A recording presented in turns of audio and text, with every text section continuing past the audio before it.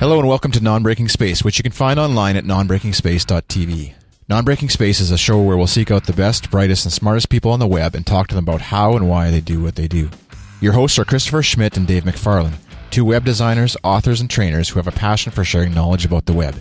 I'm Chris from Canada, a web designer and podcaster. Christopher and Dave have invited along to help push the record button and keep everyone on track here on Non-Breaking Space. Our guest for this episode is Lou Rosenfeld. Lou is an independent information architecture consultant and founder and publisher of Rosenfeld Media, a publishing house focusing on user experience books. He has been instrumental in helping establish the fields of information architecture and user experience, and in articulating the role and value of librarianship within these fields. So without further ado, I'll turn it over to Christopher and Dave and their conversation with Lou. So Dave, how's it going? Oh, hi, Christopher. It's going well. How are you doing? I'm doing all right. I'm doing okay. And what's new? Well, we just launched our new conference called In Control Conference 2012 Honolulu. So we're actually going to Hawaii at the end of the year. Yes. Yes. And, and you're going to be coming with us because you're I'm so excited. Yeah, it's going to be great. Yeah. So we're waiting for. So we just announced it, and then also, so it's In Control is a 2-day track. We also do workshops before the conference proper, but we're also doing something different this year. We're actually adding another day, but it's a whole different conference, and that's the CSS Dev Conf, and so it's going to be a whole conference that's dedicated to multi-track sessions about CSS, mobile, where JavaScript intersects with CSS and some of that. So it's going to be a really great time in Hawaii at the end of the year. Awesome. So, sounds great. Yeah. And then, but I'm really stoked to talk to our guest for today, and something that's, really big, especially with the mobile space, but also with the whole industry proper, like the whole web design industry is like information architecture and user experience. So let's bring up our guest and hey, Lou. Hey guys. Hey. Hi. Hey, how are you? I'm doing great. How are you doing? Oh, I'm hot in Brooklyn. Hot in Brooklyn, 100 degrees. Jeez. Yep. Maybe you can only invite 80 me to here. Honolulu. Do you want me to scout your Honolulu venue? I'm happy to. Oh man, send me a ticket. There's actually, the hotel has a webcam, and we've been checking it out every day. So it's been like not as good as scouting in person, I will grant you, but it's like the best we can do. Another job lost to automation. Yes. Oh well. Yeah. So maybe we just start with giving a little bit of history about yourself for people who are listening and don't know who you are, what you do. So maybe you could just tell us, where you started, where you are now. Okay. If people know me for anything, it's being one of the authors with Peter Morville of the O'Reilly book, Information Architecture for the World Wide Web. And that's often known as the Polar Bear book. We got very lucky when it came to choosing animals. It wasn't I'm glad it wasn't the Banana Slug book. But kind of leading up to that book, which originally came out in '98, and the third edition came out in 2006. I had come from a library science background, and was a grad student in that area in the late '80s, early '90s. Taught courses at the University of Michigan on designing information for the internet way back in like '93, '94. And had started a consulting firm that Peter Morville actually was my partner in, called Argus Associates. And all we did was information architecture consulting. And did that for about a decade, ran that company, Peter. And have, in the 10, 12 years since, been a solo consultant working with mostly Fortune 500s and other large dysfunctional organizations that are really suffering big information headaches.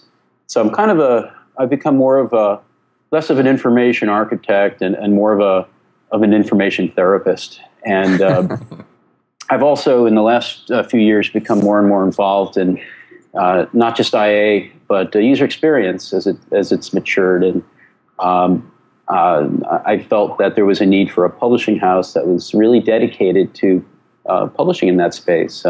There's certainly a lot of great books out there, but from publishers that were really just sort of dipping their toe in And I kind of jumped in with both feet and started Rosenfeld Media, which just published its 10th book, Rachel Hinman's The Mobile Frontier, which I think is probably germane to some of the topics you were bringing up earlier. And we have about 15, 17 books in the pipeline. All of a sudden, our authors are finishing all at once. Seems to be all at once after a few years of being in the wilderness. Okay. And we're about to actually launch some new things in terms of not just books, but really we're becoming a user experience expertise company. So books are one form of expertise. We also have a 6-city-a-year workshop tour. We have some of the really good people in the field, our authors, but others as well, teaching full-day workshops. We're going to be in Minneapolis, Toronto, and New York in the fall. And we're also about to launch both an in-house user experience training course catalog with about 30 full-day courses and about 30, 35 experts who not only teach those courses but are available for very high-end consulting, teach Amanda Fish consulting. And so that's kind of the business I'm in. It's kind of marrying the consulting work that I used to do and have been doing it solo with the expertise of this great network of UX people that I get to work with in new ways. So I feel like I've sort of dipped into not about me, but about my company, and I don't want it to become an advertisement. So I'll stop now, and you guys can take it in another direction. So you started Argus Associates in 91, right? Yes, 1991. correct. And yeah. that was just a year after Tim Berners-Lee created the World Wide Web. So what were you working on in 91? Well, it's funny you mention that because I was working on the internet pre-web when we were doing Gopher sites. Even before man. that. Are you remember that? Yeah. Are you serious? Yeah. Oh, man. I used to have the GopherCon 2 T-shirt, and I gave it away as part of a raffle, and that was probably one of the stupidest things I've ever done. But I was actually working in libraries on some interesting systems, both doing things like helping some of the folks there get census files up into FTP servers, and kind of more interesting things like creating filtering systems for Usenet postings. Remember Usenet?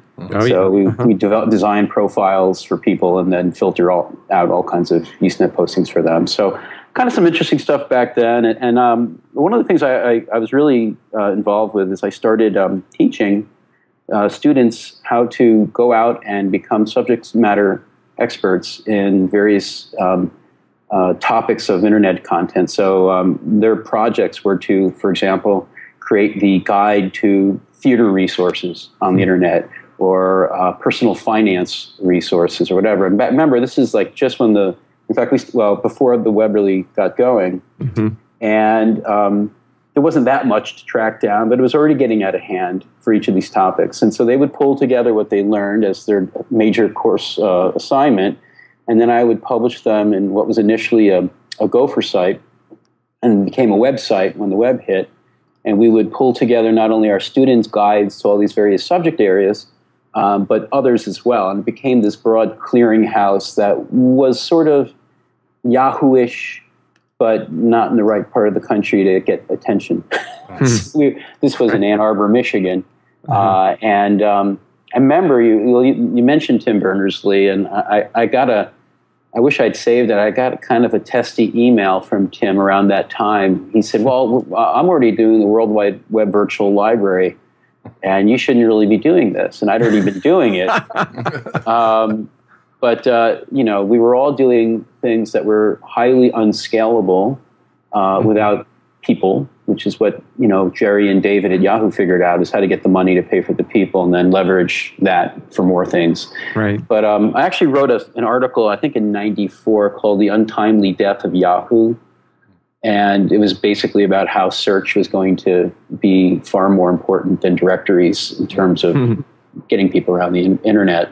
And Yahoo didn't die. I mean, I guess it's sort of a zombie these days. But I think it was prescient in the sense that Google really kind of took away that mind space and became what it became. Yeah, absolutely. So what was the first website that you worked on as a consultant or that Argus Associates worked on?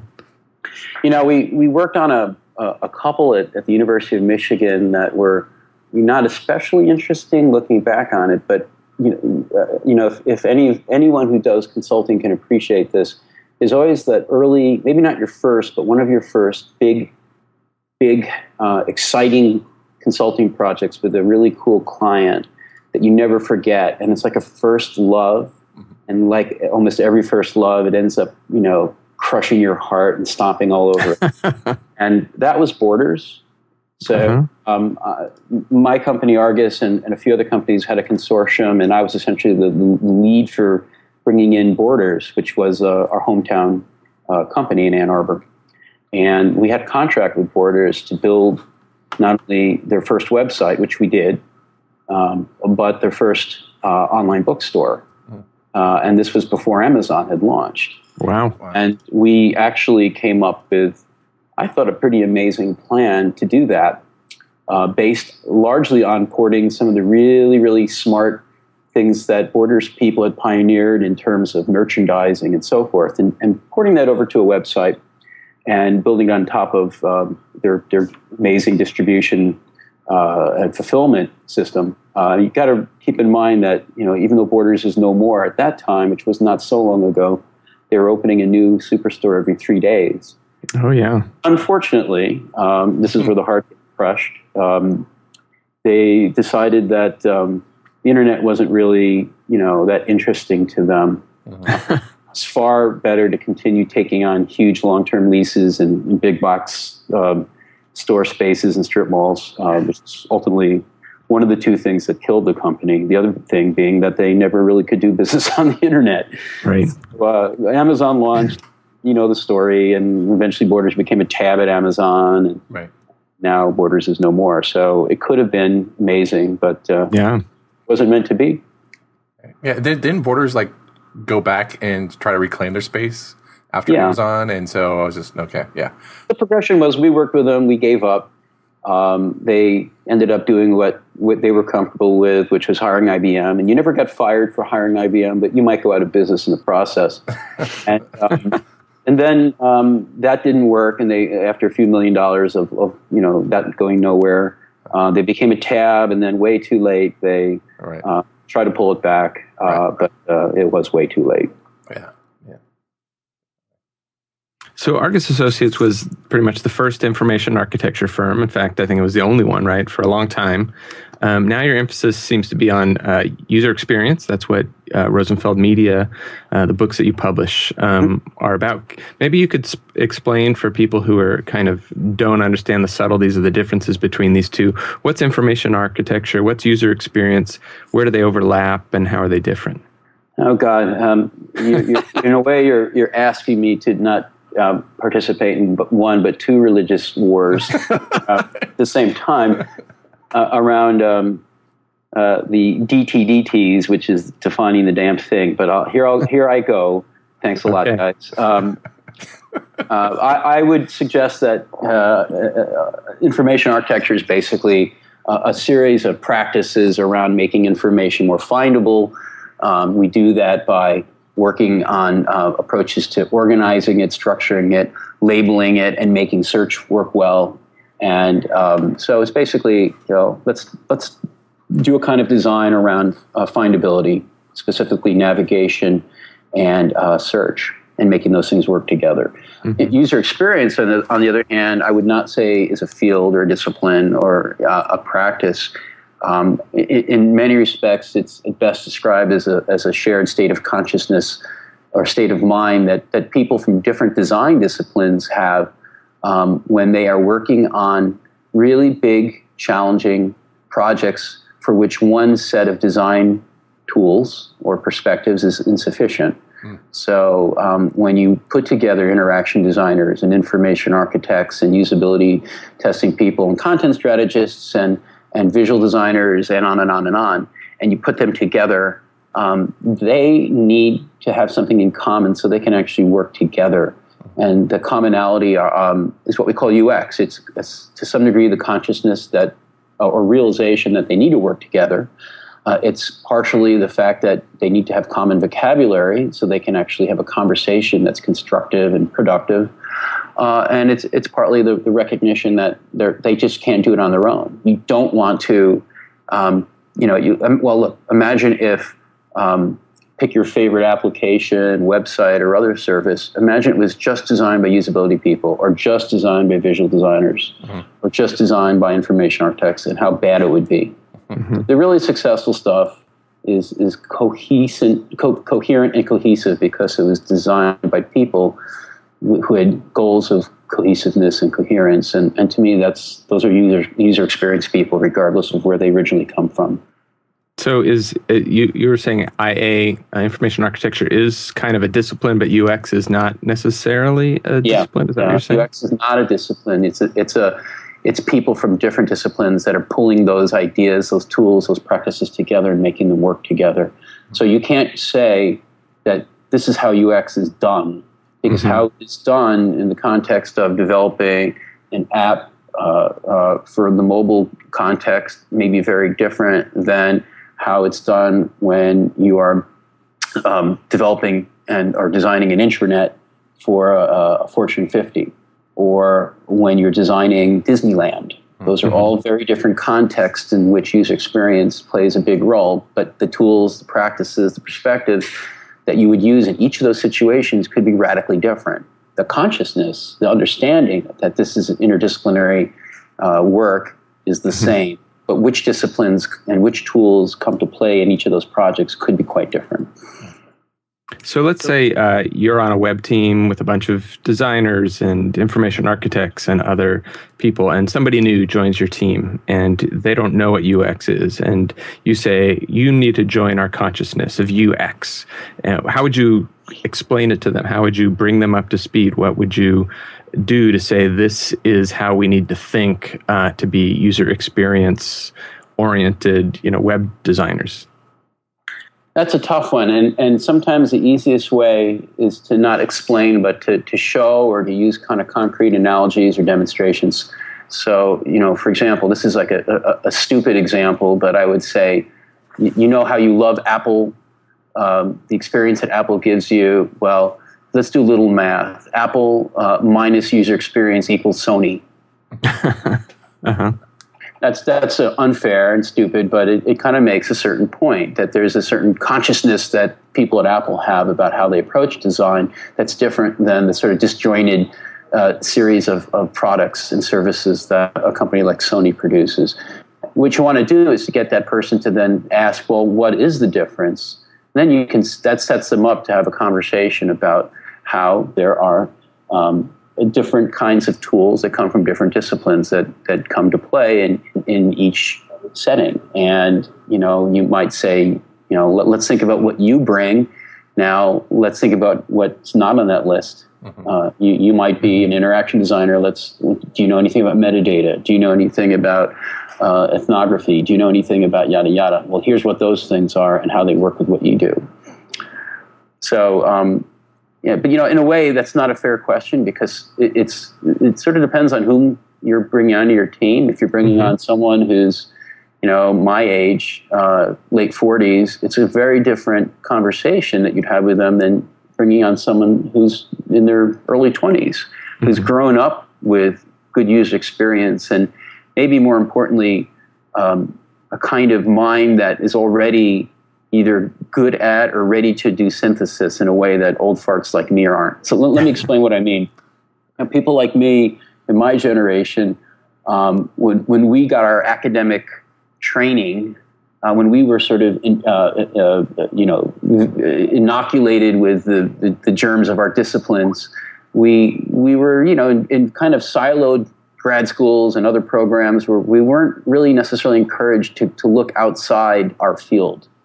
Right. And we were told to read certain journals and magazines and go to certain conferences and hang out with people like us. Right. And contrast that with the people I think who are coming into the field now, and by the field I mean the industry of design and development. They are natural synthesizers. I don't think they have those disciplinary blinders on in quite the same way. They are pretty comfortable going to conferences that other disciplines might put on because they look interesting. They're not blindly allied to the professional association that they joined at college. In fact, they often don't bother with professional associations. The sort of sense of identity they have is looser and more flexible and therefore more open to synthesis.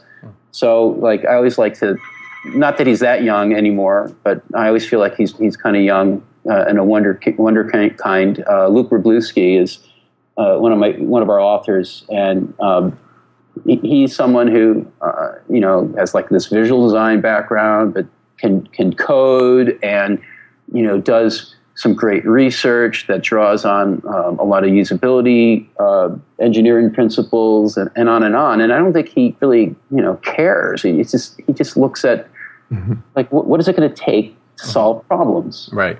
Yeah. So in essence, it's like just going to other conferences, like you mentioned, is just learning new tools and new techniques from other industries, and then bringing that into like the next client problem that you have to solve, or whether it's your internal problem that you have to solve, or for a client. So it's just this continuing learning process. So it's not like this one set of tools for solving a problem that you learn in college. It's just a whole unique field out there that you have to bring. Well, right, and just think about how all these technologies have opened up these incredible opportunities to innovate. So if you're in an established field where there's not much change, what starts to happen, and I think this has happened in a lot of engineering areas, where you end up not necessarily looking to innovate, but you end up looking for efficiencies. So let's say you're in the automotive industry, you don't really innovate. Your job for your whole career might be figuring out ways to shave a penny or two out of the adhesive that's binding the inside of the car door to the outside, and how to push that efficiency down to your suppliers and to their suppliers and their suppliers. And so there's not like a whole lot of sort of interesting innovation that has gone on in industries like that for the most part. And we get to do all this innovative stuff, but how can you? It's because it's such a frontier, and there's so many unknowns. You get hungry for knowledge wherever you can find it, and you'll look outside. You have no choice but to look outside your comfort zone, and the publications you might have been familiar with while you were a student, and go far beyond them. You have no choice. You're not going to succeed in any other way other than to be hungry for knowledge wherever you might find it. So where outside of the normal, areas that, like, say, web designers, developers, content experts, that we normally look at these set of sites, maybe where we're getting our knowledge from, what other disciplines would you recommend people looking at to sort of enhance their worth in terms of what they can do at the job and what they can bring to new projects? I think you'd mentioned ethnography, which of course comes from anthropology. Are there other disciplines that you think are untapped, maybe? Yeah, I do. And it's not just because I'm married to one, and but a former one. I think journalism is going to be really critical. It not only are there just an unbelievably smart, skilled bunch of people wondering what the hell to do with their lives out there right now, because that whole business model has collapsed and hasn't reassembled itself into something new yet.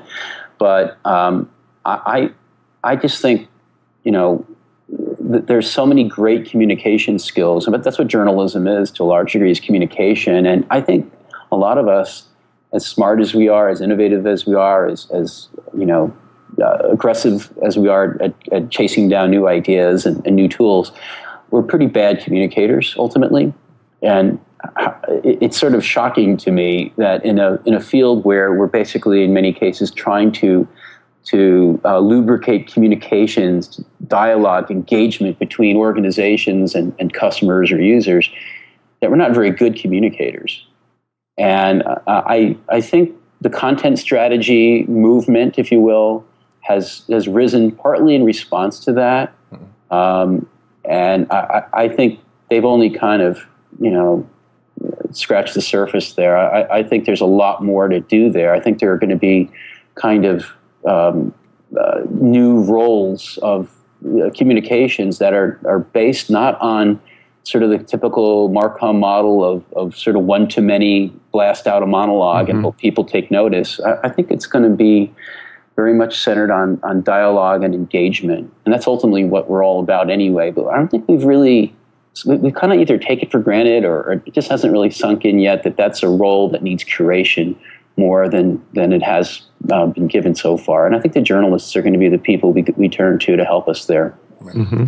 Well, it's almost like with the whole World Wide Web, like everyone has their own printing press, right? So everyone, I think you could say, maybe we could say that we're all getting used to the fact that we all have this publication powerhouse, this tool at our fingertips that we didn't have before. We're all trying to get used to be better communicators. That was just in the domain of big publishers like newspaper publishers and right. magazines. So again, that you brought up content strategy, and I do want to ask a question about content strategy. We had Christina Halverson on a previous episode and of Not Bringing Space Show, and she actually mentioned that she content strategy is a new, I guess, discipline, if you will, and she actually talked to you about she mentioned that she talked to you about what tips and your history with bringing IA industry into, just to bring it out. Like, what would you? I think she said, like, what would you do differently now? Mm-hmm. Like things like. And I was going to just ask you, like, like what type of things would you have done differently? Like, if we could go back in a time machine and try to start things out, and what things did you do that you think turned out great? So I was really fortunate to be involved in the founding of two of the institutions in IA. One is the Information Architecture Summit, which I think just had our 13th or 14th, wow. And it's had its ups and downs, but it's going really strong. And the other thing is the Information Architecture Institute, which is essentially the professional association for the field, which is doing okay. And what I'm really happy about is, in both cases, I was there sort of to help midwife the birth, but there's a really good people there to raise the kids. And, I think we've all been pretty good, maybe almost too good, about, just sort of letting other people do stuff. There's like a kind of marked lack of megalomaniacal behavior in our field. And I think that's good, although once in a while, we might need a little bit of sort of forceful, benevolent dictatorship. I'm certainly not that person, but sometimes I feel like we're a little bit adrift. I don't know. I guess I'm a bit torn, as you can tell. I think it's good that people have been willing to share and step aside and let other people take the lead. If I felt like there was a mistake, I feel like we grappled with what the IAI was going to be from the very start. And there were a lot of models, but nothing was obvious. And so we've kind of fallen to a default model of a professional association. And I got a little attention recently because I responded. You may have seen to a letter from the board of the new UXPA, which was the UPA, and they've rebranded themselves. And I had some issues with what they were doing and how they were doing it. But I think the thing that really bugs me about what they were doing most of all, and what kind of I fear with the IAI, the Information Architecture Institute, is this reliance on a business model that is broken. It's an old business model that hasn't really kept up with all kinds of new things. Professional associations, they were great if you needed to get group health insurance, and great if they were going to put on an annual event, and maybe that's what they should just do, is just sort of support those kind of basic things. But we've kind of turned to them to do more, and they're not really good at doing more. They're very much based on this concept of membership. Right. And membership is a form of consumption. It's not engaging. It's more, I paid my $40. Now, what are you going to give me? It's not really good at acknowledging that there are many different levels and forms of engagement that people in a community or in a discipline can take and should take, and maybe even create paths to moving from one level of engagement to the next higher level engagement.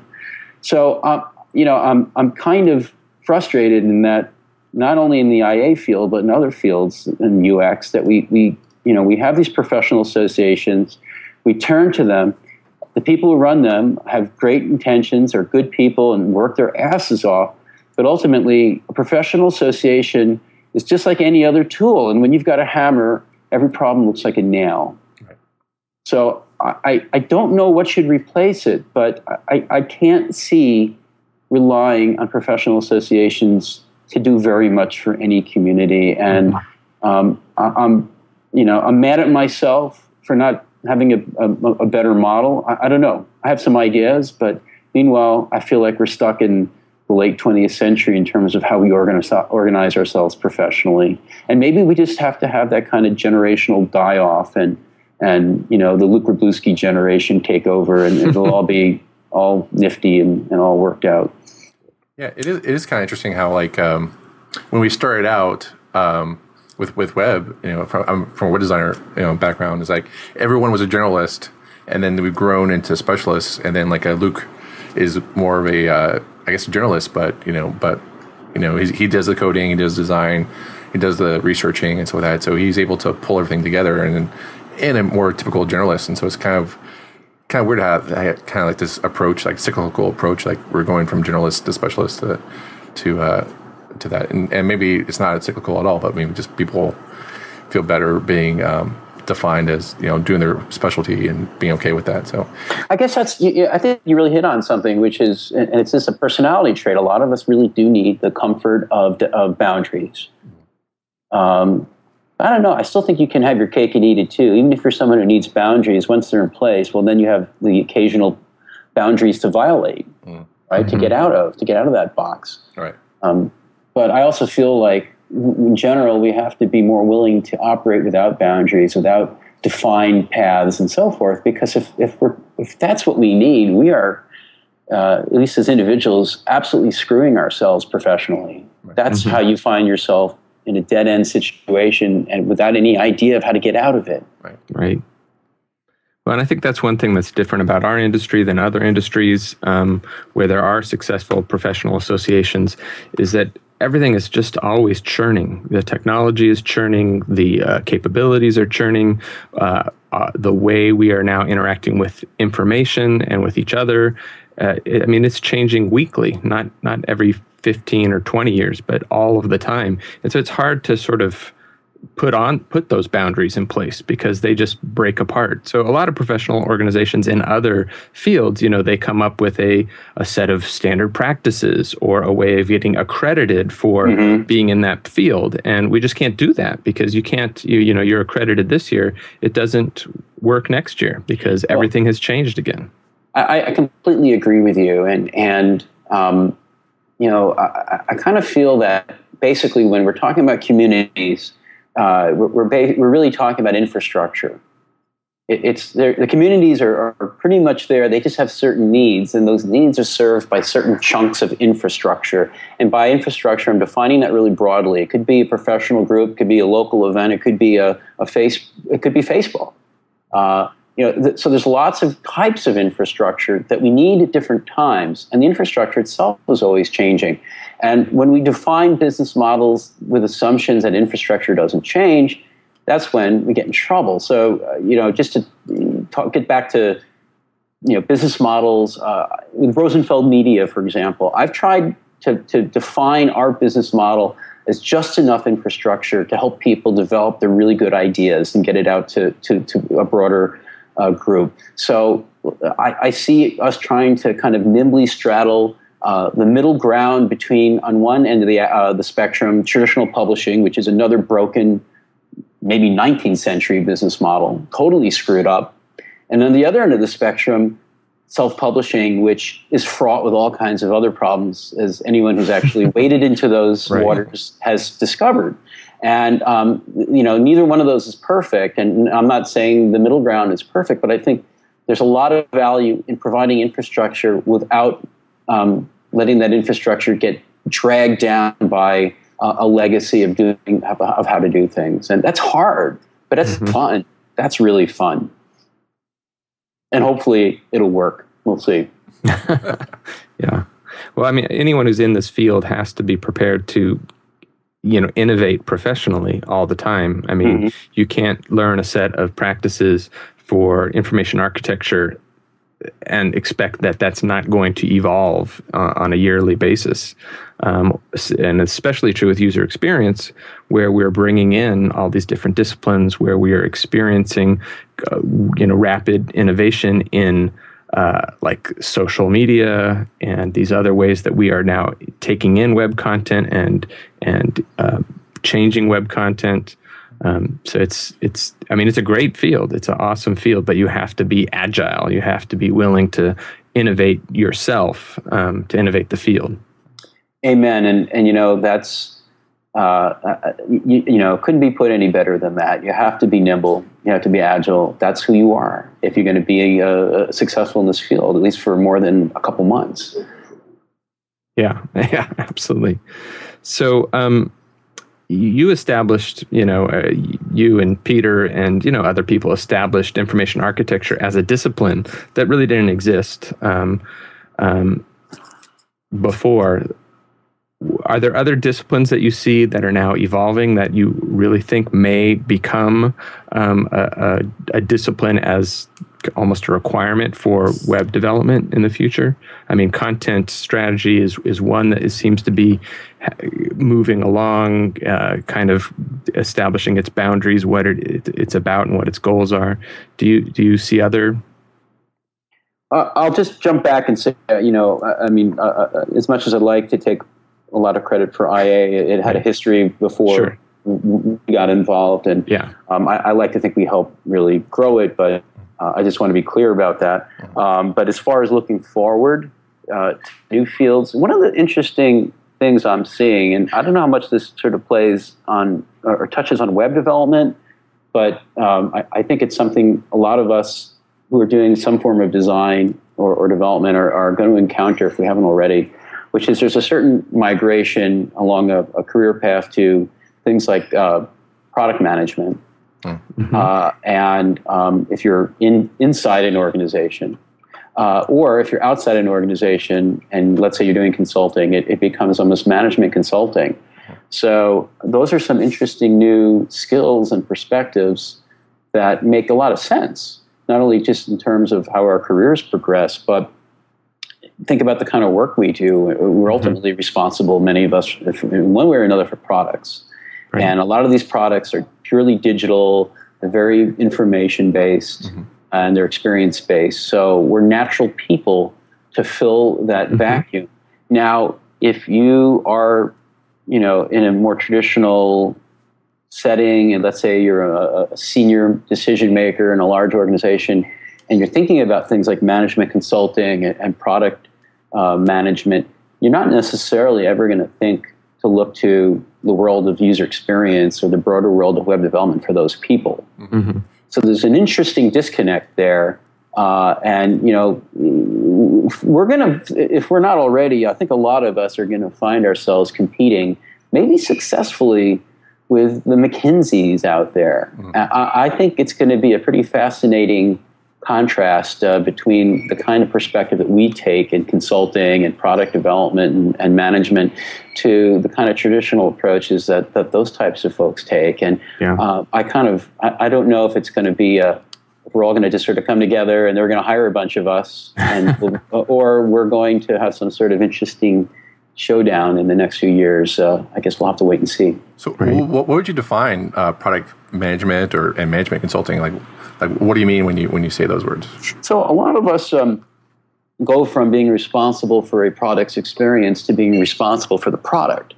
It becomes a natural perspective or a natural evolutionary path in terms of hey, you might start your own product. Like, for example, I think of Rashmi Sina. She and her husband started SlideShare. I remember hanging out with her at in all the information architecture summits, and they just got bought by LinkedIn for a lot of money.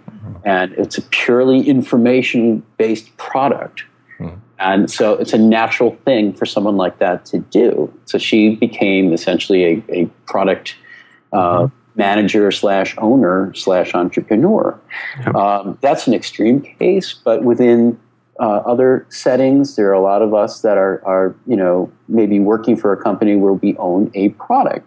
And it's not just design and experience and testing and Q&A, but it becomes things like, understanding P&Ls and understanding how to manage a team. And so those are skills that we may not be good at, but whether we like it or not, learning that we have to be good at and getting those skills on the job in many cases. Now, on the outside, I kind of find myself in a position where I'm doing management consulting. Again, I don't have an MBA. I come from library science. You could not have ever convinced me I would be advising large organizations on what I think are pretty strategic issues. But think about it. When you're, let's say, involved with a public website, that is becoming, if not already, for so many major organizations, the main interface with the world outside the organization. What is more strategic than that? And so I get brought in to help with information architecture related issues, and you find that things like IA are the tail that wags the dog. It's like, well, we're talking about things like IA, but really we're talking about the organization's strategy as sort of instantiated through things like design and IA. And a lot of organizations don't realize that. It's kind of eye-opening for them when they suddenly realize that, wow, actually the design is our bread and butter. The design is what is going to distinguish us and help us succeed in the marketplace. And that's what's happening. And that's exciting. And that's why, I never, ever, ever worry about the health of this profession.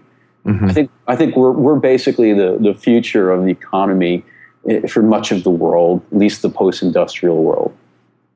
Not that I'm, prone to exaggeration, but I don't think it's that far off to say that, if at all. Well, I think that comes back to your original comparison of Sony versus Apple. That it's that added expertise that IA and UX bring to product development that can, make a company a super company. Right, and I mean, even look at Google right now, and not that they're failing, but there is this kind of, I think, general perception of them slipping, and it might be that they've gotten to a point where all the great engineers in the world can't get them any further. And there's something missing. So it's like they've had this unbelievable advantage over their competition by dint of just fantastic engineering firepower. Right.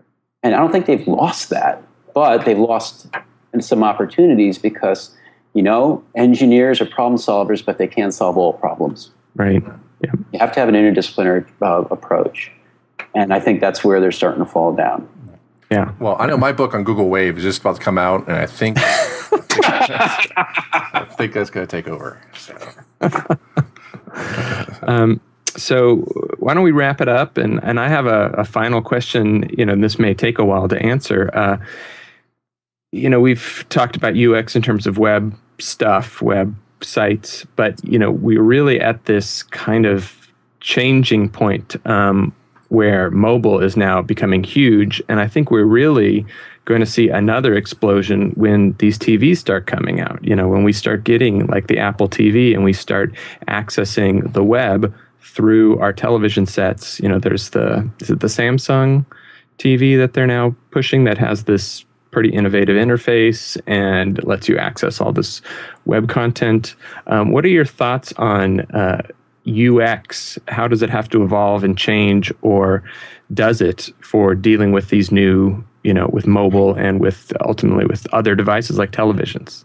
Well, I think what we've done is unbelievable work in kind of micro UX in terms of, the kind of nitty gritty of interaction design at the interface level.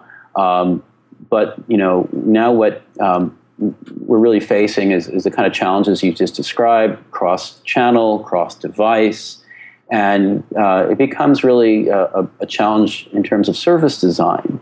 And it's funny. I signed a book on service design probably over 2 years ago now, and it's making slow but steady progress. Mm-hmm. Might get out by the end of the year. All along the way, I kept being worried that we were going to be too late, and that the interest would have subsided. And I'm actually now, I really don't worry about it too much. I think it's only going to grow, and it's kind of this basic challenge of coherence and cohesiveness. It's putting a lot of things together, not just cross-channel, but also cross-device, in ways that make sense. So think about it. You, let's say, are frustrated with company X, and you've given up on trying to get technical support through their horrible voice attendant system. And what do? You tweet something, and you get the answer within 10 minutes. Right. Mm-hmm. Now, that's a sure sign of huge imbalance, as well as huge internal waste in these companies. And I think they're going to figure that out. Right. And even the most mundane companies like your cable service provider is going to figure that out, and they're going to need people. They're going to really need people. And there are huge opportunities for this broader macro level of user experience that the service designers are tackling. So, if I had to invest in companies, if I had $1 million to throw into some companies right now, I would make them pass some sort of litmus test in terms of their service design awareness or literacy before I gave them anything. Right. But so are you talking about in terms of, because you mentioned the Twitter example, because I had an experience where I couldn't get a hold of Delta via their website, right, phone number, whatever.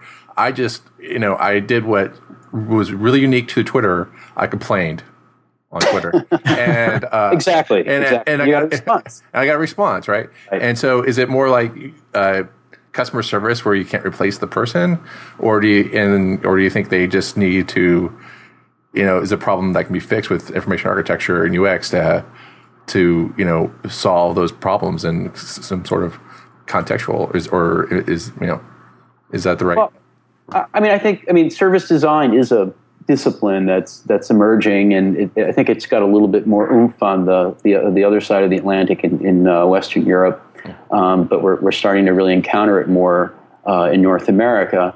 And I think, I don't think it's a panacea, but I do think there are a bunch of tools and approaches that service designers use to do things like not only align how services can work together as part of a single experience, but to address some of the imbalances that you see that are primarily channel-based. I mean, it doesn't make sense that Delta gets back to you through Twitter, but not through this incredible, expensive channel that they've invested in for years and years, namely their website and or their phone system or whatever. Right. It doesn't make any sense at all. Mm-hmm. So if I'm a manager, a senior decision maker at Delta, I got to be asking myself, why am I spending so much money there when it's so inefficient? Mm-hmm. And people are going over to some other place that we're able to service at a fraction of the cost. Right. There's some disconnects there. And I'm not saying you get rid of one channel, but there's probably maybe some alignment or some combinations in some unique and innovative ways where those things start being leveraged together. So I think there's some really great opportunities there. And I think, if you define user experience today, and then you could, define it again 5 years, if you define it 5 years from now and you compare those two definitions, I think the 5 year from now definition would sound a lot more like this macro approach, this service design approach, than how we define it today. Well, thanks, Lou. It's been great talking to you. Been very informative, and I've certainly learned a lot more about UX. So really appreciate you coming on the show. Oh, it's been a pleasure. I really appreciate the opportunity. A lot of fun. How can people find you on the Twitters are on the Facebooks or whatnot? Sure. I seem to be everywhere. In fact, I'm at a lot of conferences, and my wife and I have been calling me the conference slut, considering how much I have to go away these days. But I go to a lot of conferences. I'm in Twitter, Louis Rosenfeld, no space, no hyphens or anything, just one string. Mm-hmm. Rosenfeld Media, the same. Is our publishing company. Certainly in Facebook, and there's not a lot of Louis Rosenfelds out there. So louisrosenfeld.com if you ever want to pop me an email. Awesome. Cool. Well, thank you so much. Thanks, guys. Take care. Our thanks to Lou Rosenfeld for joining us on Non-Breaking Space. You can check out the show notes for this episode at nonbreakingspace.tv, where we'll have all the links discussed in this episode. We're also on Twitter at NBSPTV and on Facebook at the same address. We're also on the iTunes podcast listing, and we'd really appreciate it if you subscribed and left a rating or a review. It just helps us spread the word about the Non-Breaking Space show. Be sure to watch for the next episode of the Non-Breaking Space show to hear Nicole Sullivan say, "The danger of just taking any kind of framework wholesale is that you end up with a product that looks exactly like that framework." Right. And you don't have a lot of distinction in what you've made. So. Talking to you, Twitter bootstrap.